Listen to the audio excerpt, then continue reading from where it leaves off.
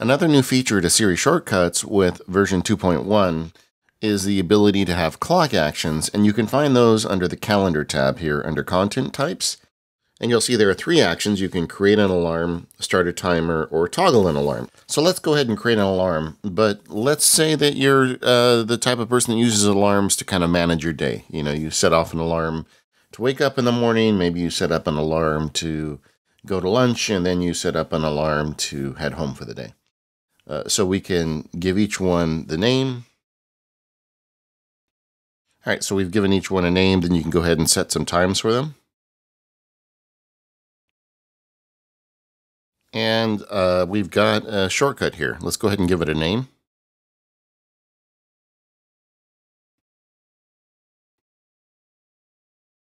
And an icon.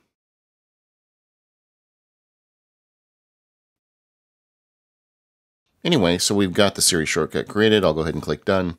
If I press the button for daily alarms, I just set 3 alarms. I'll go over to my alarm window now. And you can see there's 3 set here on my iPad.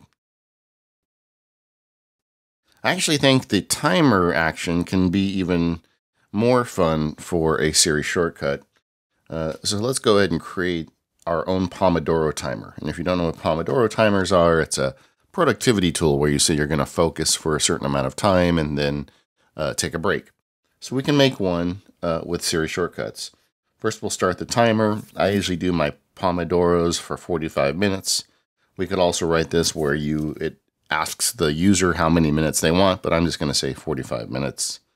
So we've started a timer, and then we're going to set a few things up here, like do not disturb.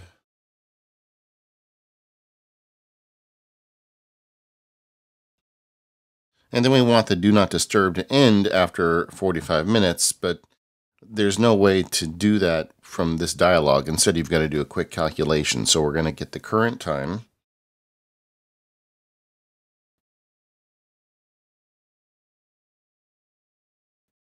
And then we're going to add to that. We're going to adjust it by 45 minutes.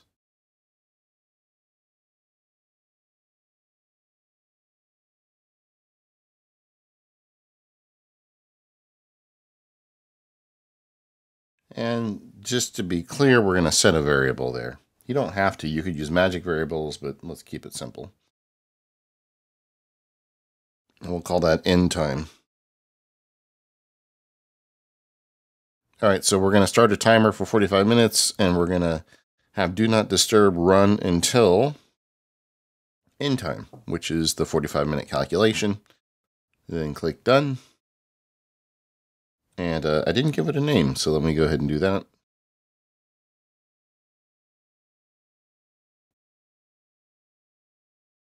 And again, I really wish I could search these.